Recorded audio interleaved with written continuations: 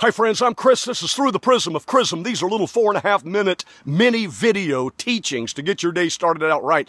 We've been talking from my mini book, The Model Prayer, this week on the Lord's Prayer. And yesterday we got to that part that said, Our Father which art in heaven. Heaven, that's position with a capital P. We repositioned our lives before the throne of God. And how many of you plan on going to heaven? Well, if I was going to heaven, I'd want to get acquainted with the place before I got there. How do you do that? Well, you get into the secret place, shut the door, shut the world out, and get acquainted with God. I've moved to a lot of towns in my life, and I always want to get acquainted with the businesses, the people, the atmosphere of the town before I move in there, because I might not like the place. You talk about going to heaven, but you might not like the place if you're not acquainted with it. Get into the secret place, let heaven rub off on you, and you can't wait to get there. Praise God. So, let's talk about this. Hallowed be thy name. It's from the Greek word hagiesthai, which is a verb that means to set apart or to sanctify or to make holy.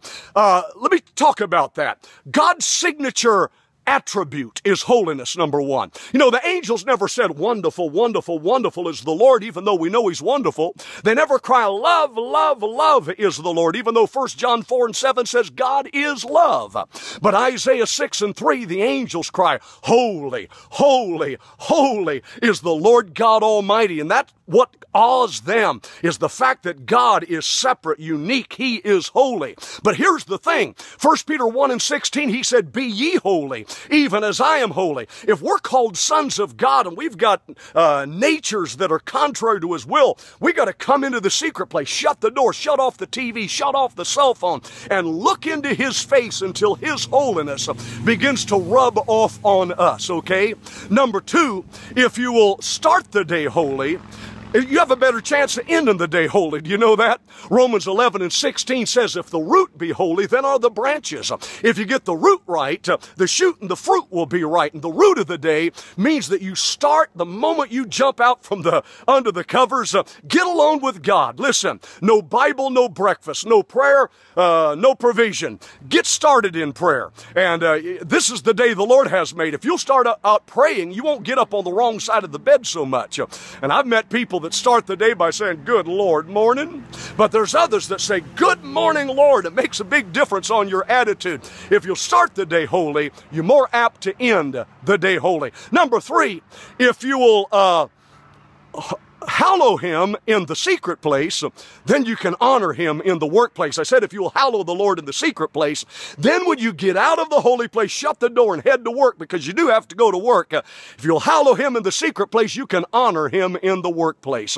You know, Christians are supposed to be witnesses. We are the salt and the light in this world, and we need to honor our God. And if we'll get in his presence, then we'll carry his presence with us through the day. And then finally, we are saved and sanctified, but not petrified. I met a lot of people that are saved, sanctified, and petrified. They get into a rut and a ritual. They claim to be holy, but they're anything but. Why? Because listen, I don't smoke. Give me a 0. I don't drink alcohol. Give me a 0. I don't run around with those who I don't chew or run around with those that do. Give me a couple more zeros. Now add them up.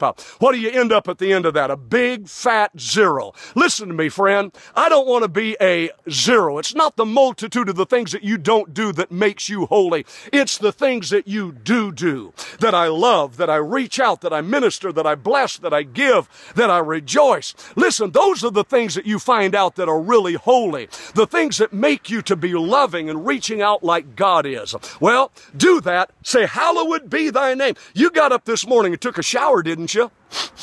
I said you took a shower, didn't you? Before you go to church, you take a shower, don't you? Well, how do you start the day? Get into the secret place, say, hallowed be thy name, and the blessing of God will shower down upon you, and your life will be transformed. This is Kris.